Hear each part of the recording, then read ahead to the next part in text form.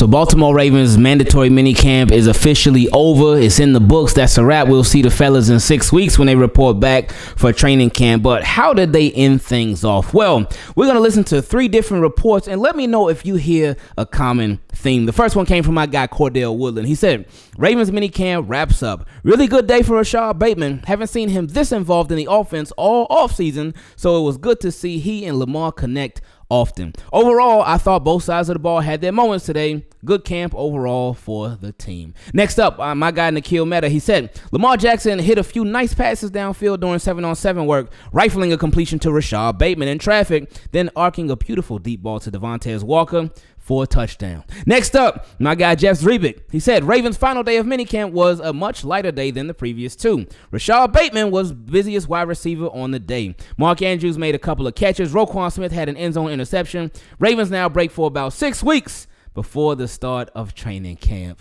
So you hear that name that just keeps ringing? Yeah, it's Rashod Bateman. Him and Lamar Jackson, they're getting it. They get it. And then, yeah, it's minicamp. Yeah, there ain't no pads on right now. Yeah, today was even a lighter practice. But I'd much rather be hearing about positives with Rashod Bateman than negatives, especially now. Obviously, it's going to get much more harder. Obviously, it's going to get a lot more physical once the pads come on for training camp. But to carry this momentum with you for the next 6 weeks and heading into training camp, that's a beautiful way to end off minicamp. But it didn't stop there because apparently Baldy was in the building, Brian Baldinger.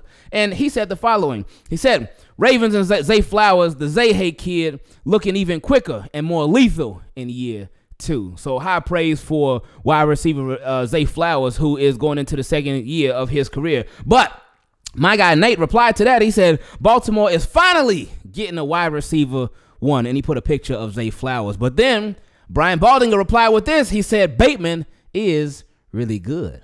So is he trying to sort of let it be known like, hey, they got a number 1 wide receiver in Rashod Bateman, or they could possibly have 2 number 1 wide receivers in both Zay and Bate? Only time will tell, baby. Now, the positive news that we've been hearing about Rashod Bateman wasn't the only good sign that we got from the Baltimore Ravens after this 3-day minicamp. Jeff Zrebic said the following: barring setbacks over the next month, the Ravens should enter training camp with a good health situation. And yeah, pretty much everybody should be good to go for training camp. And that's a beautiful thing, because I just hate when roster spots are decided, when competitions are decided by injuries. That's the worst, because you don't truly get to see who is the best of the best. You do see who the last man standing is, but is that last man standing truly the one who would have won the job had everybody been healthy? And I know it's football. It's a very physical sport. Nobody's ever, not the whole team is ever going to be fully healthy. But we just hope for the best when it comes to the health situation. Now, he also said running back Keith Mitchell, he won't be ready. And that's obvious. We knew that from last year with him being hurt so late in the year last year and that being a significant injury. And he said, but as of now, that's the only known long-term issue. Most other guys not practicing this week were running on the side fields, which is a good sign.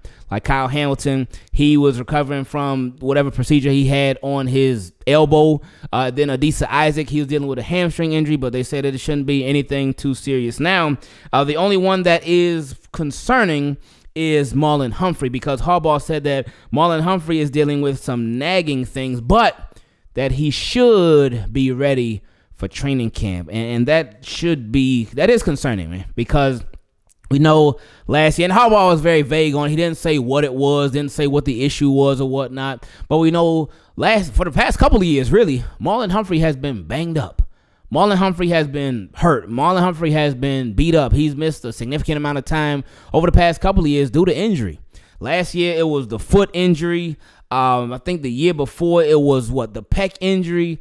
So he's just been going through it. So hopefully this is not the beginning of the end for Marlon Humphrey. I don't think it is. Again, it's football. Football is very physical, so injuries happen. But you hate to see when they just keep piling up over and over. Now, it has been different things, so that's not a good sign, but it is a good sign that it's not the same thing that just keeps reoccurring. And hopefully with this whole, whatever the nagging issue is, it's just something small and it's just something minor.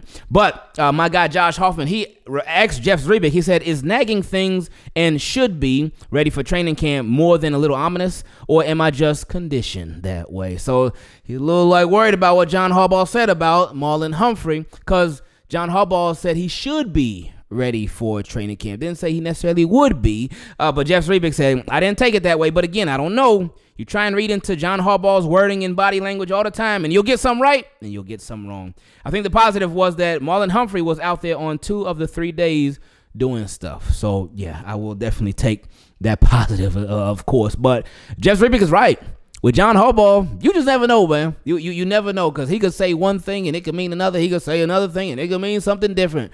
But we'll see when we get there. So these next 6 weeks, hopefully Marlon Humphrey, he can rest up, and whatever he's dealing with, it can go bye-bye. Now, there's one quarterback that made the transition to wide receiver, that being Malik Cunningham, and he's been making a lot of plays. But there's a wide receiver who could possibly be making a transition to tight end. At least the Baltimore Ravens, they trying some stuff out with him, and that was Qadir Ismail. Let's read the report from Jeff Zrebiec. Undrafted free agent wide receiver Qadir Ismail worked some with the tight ends today. Harbaugh said the Ravens are just exploring some things, but he's been very impressed with Ismail, who made some plays this week. So Qadir, like, look, like I know it's going to be tough for me to make the team as a wide receiver. Let me try with the tight ends too. Let me see how it goes. And the fact that the Ravens are willing to try him out there, it shows that they haven't given up on him. Now, again, it'll be tough either way, because at wide receiver, Ravens got a lot of prospects there. They got, again, 4 guys that are locks, but then they got like 2 spots that a lot of guys are battling for. But then at tight end, you pretty much got 3 guys that are locks. Mark Andrews, Isaiah Likely, Charlie Kohler.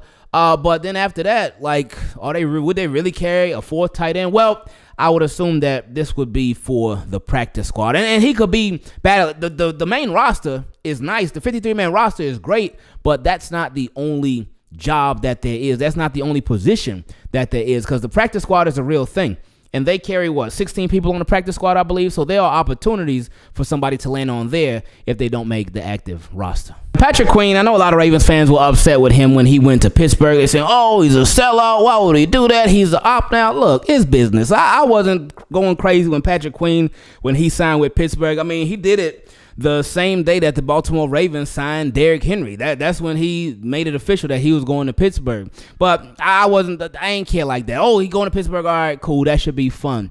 But Patrick Queen, he has been a very, very interesting Pittsburgh Steeler, because first he says he wants to be the bad guy. He wants to be the villain. But then he has comments where it don't seem like he really wants to be the villain like that. But more recently, and of course I know y'all have seen it, where Patrick Queen has been talking about the food. He been talking about the food. He say, oh, Baltimore's food, but Pittsburgh, oh yeah, they got Baltimore on the food. And it just seems like it's one of those things where, because he's in a new situation, taking little shots at the old situation, and it could be for a number of reasons. Could he really like the food better in Pittsburgh? Hey, maybe, who knows? But I think it goes a lot deeper than that. When somebody is brought in to replace you because you haven't been doing the job up to the standard that they want you to do the job at, that can hurt.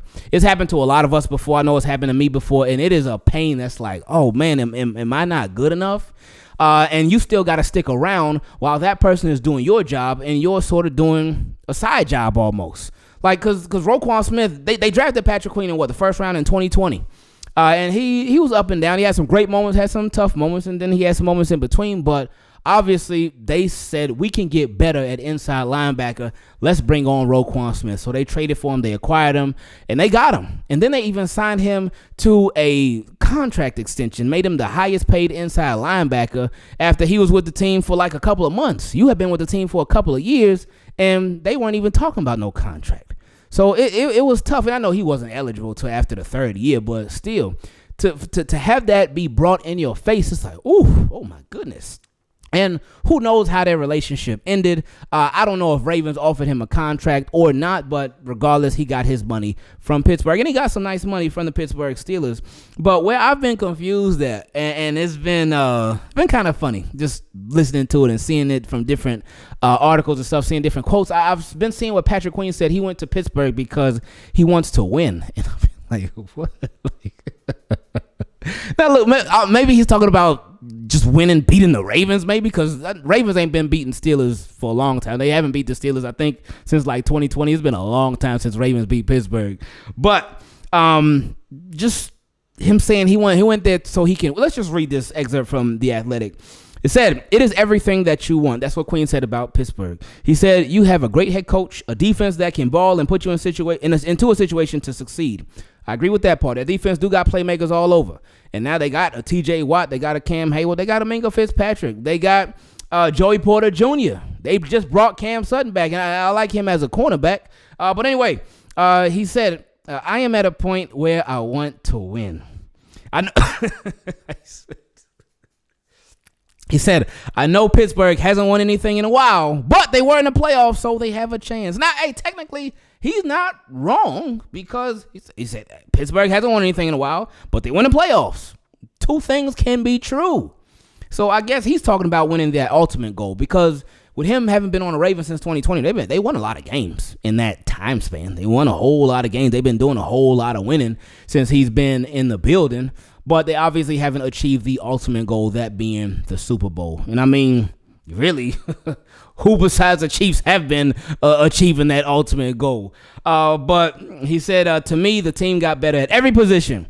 It's just now at the point where we have to go do it."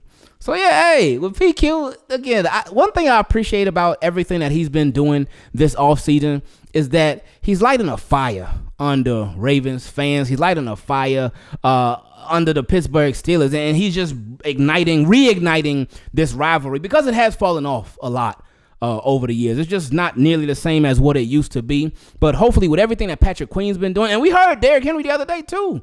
Derrick Henry said, "I ain't had a bad meal since I've been in Baltimore." So maybe he was taking a little shot at Patrick Queen. But hey, those two, they got to meet in the middle of the field soon enough.